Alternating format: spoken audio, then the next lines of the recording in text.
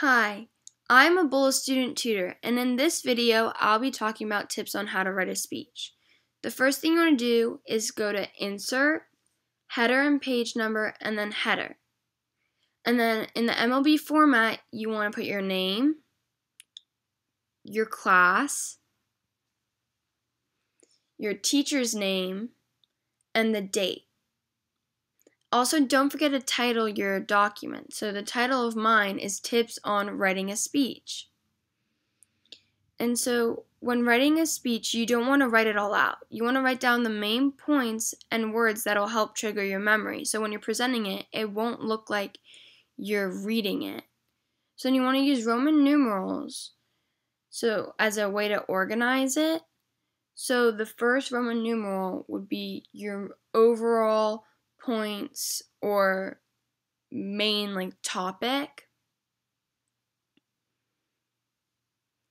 and then you want to hit enter and add another one, and then hit enter and add another one. And so going back to the first one, you hit enter and tab and you get a capital letter. There is where you put your subtopic.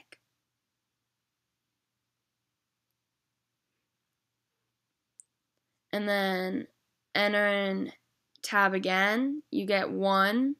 You want to put your main points or key points there. And so when writing a speech, you want to make sure you're using symmetry for the structure.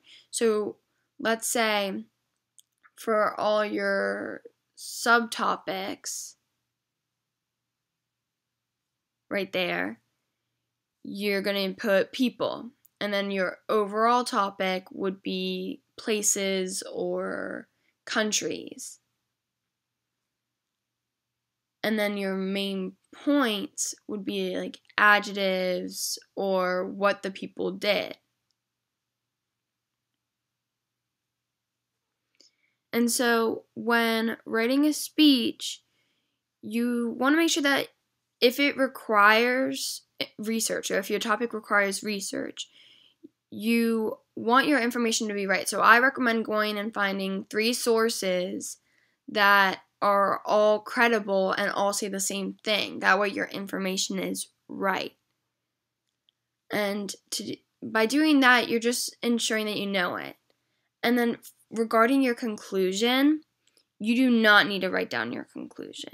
You just want to make sure that everything you wrote up there all ties back in. That way your point gets across. So this has been a Bullis Student Tutors video. If you enjoyed this video, make sure to check out the rest of our YouTube channel for more tutoring videos. Thank you.